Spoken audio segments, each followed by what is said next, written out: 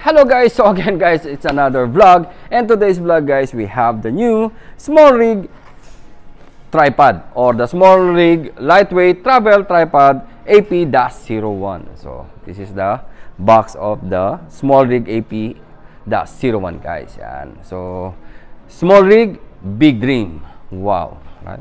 Smallrig, big dreams. So let's try to unbox and why are you laughing? Okay. Oh, okay. Okay. So again guys, let's try to unbox and check the quality of this new Smallrig lightweight travel tripod AP-01. So yeah, let's try. And what's Japanese or Chinese or Japanese, right? I don't know. It's Chinese, I think. Whatever. So this is the this is the box. Okay. And this is your it's not a pouch, it's a bag. What do you think? It's a pouch, it's a bag. It's a bag with a pouch, or it's a bag? Okay, so it's a bag. Again, it's a bag with Smallrig and big dreams. Right? Smallrig and big dreams. Wala kalamon is laughing. Sira ulo this guy, really. So, okay. Yeah. So this is the bag of the Smallrig.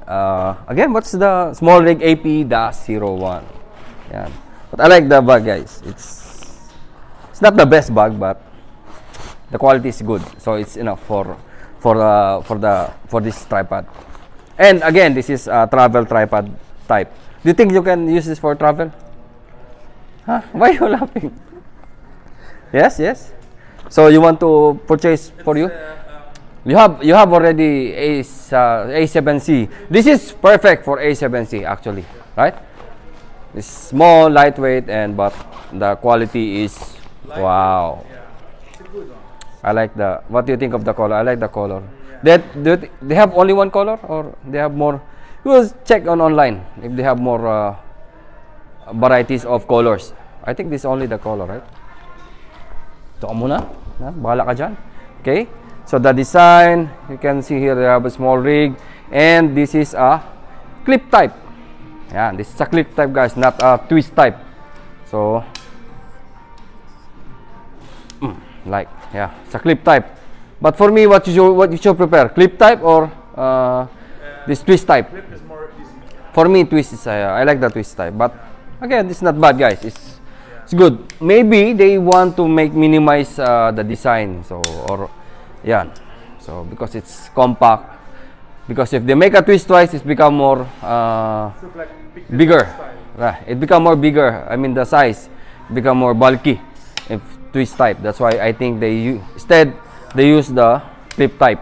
Yeah. So this is the tripod, and the ball head. Yeah. They have a nice ball head. Yeah. You have only two. Sorry. You have two lock. First, this lock is for the panning.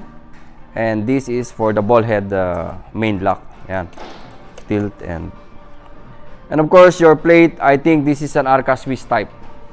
I think this is an Arca Swiss plate. So any Arca Swiss will work on this tripod.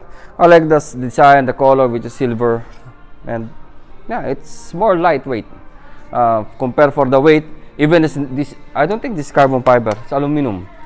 It's aluminum, but it's not heavy. It's not heavy, guys. So ideal for small compact cameras. You have extra feet. What is this? This one. You can base.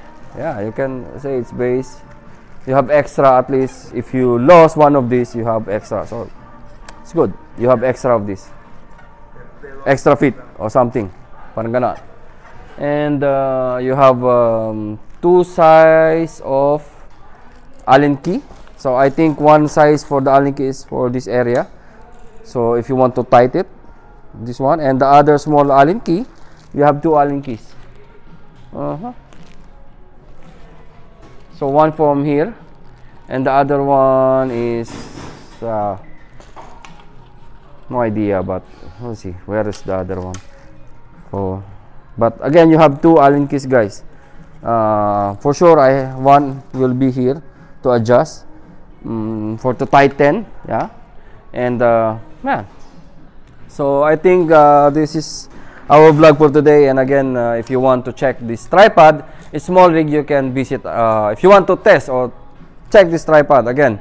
Regarding for the weight, I will put in this or in the description regarding the weight and the size.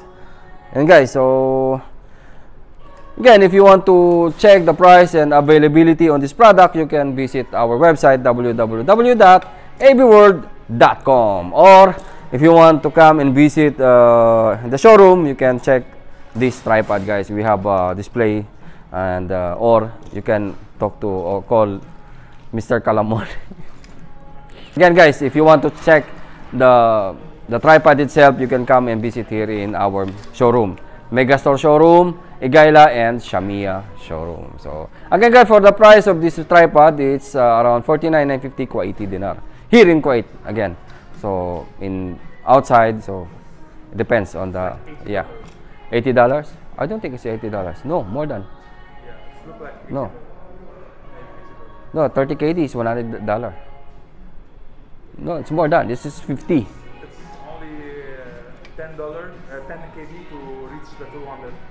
$20. So 190. It's like 180. Yeah. Let them convert. But again, if you're here in Kuwait, it's 50 KD. Yeah, 49,950 Kuwaiti dinar. So, and I think that is for today, guys. Again, if you want to check all the Smallrig products that we have here in AB World, you can visit our website www.abworld.com. All the Smallrig product that we have is already in our website if you want to purchase online. So, yeah, again, www.abworld.com. So, again, thank you, and flex time. First on the flex my team, this is Team Positive Vlogger. Shout out to all the admin and members ng Team Positive. Ang PBK 2.0 natin, sila Palaboy FW, Brian Puntanar, Julio, si Audrey, at maraming salamat kay Calamoni. Yan, si Calamoni, oh. Yan, Calamoni. Thank you, Calamoni. Thank you, and mabuhay.